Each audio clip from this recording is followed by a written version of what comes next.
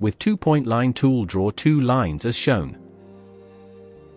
Select all nodes and convert to curve, modify it as shown. Adjust the position as needed. Select the letter, remove fill and add outline. With Smart Fill, create the new shapes. Delete everything else. Select both and combine together. Reduce width and skew up.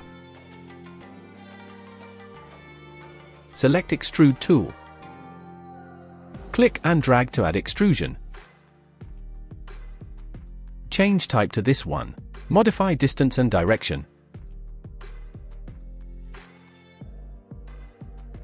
Fill with white. Right-click, break extrude group apart. Right-click, ungroup. For main shape, right-click, break curve apart.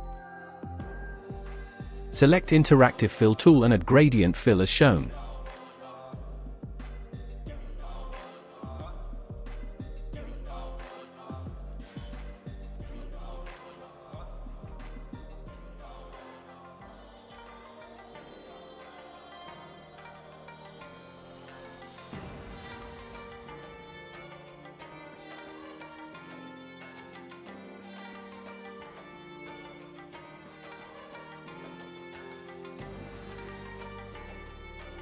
Select all and remove outline.